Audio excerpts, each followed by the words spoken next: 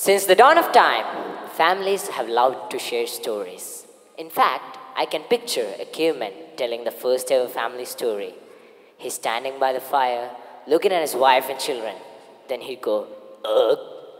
That story will be passed down for generations. Esteemed judges, guests, teachers, and friends, humans and families have evolved, yet one thing remains the same. Families love to share stories. This is because family stories has a power that leads me to say that my family has the greatest stories that you will ever hear. One of my favorite features me at 3, along with my dad, who learned why you never say bad words in front of children. My parents never really used such words. But one day, while driving with me in the back seat, another car dangerously cut in front of us. That without thinking, he slammed the brakes, honked the horns, and screamed out, "Bleep!" He could not believe the words that came out of his mouth. He looked at me in the back seat and he saw my face.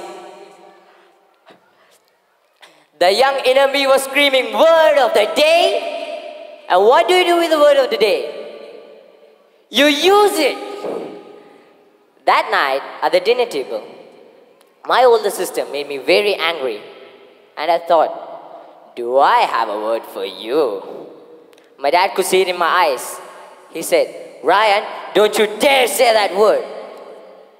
And I obeyed my father because I was a little angel and lived happily ever after. My dad might tell you a different version of that ending, but my ending is better. However, let's pause right here. What do you think we're feeling right now? Just think. What I believe we're feeling is unity. We were united in horror when another car almost crashed into my dad's. We were united in laughter when 3-year-old Ryan expanded his vocabulary. The power of a family story is the feeling of unity it creates between those who hear it.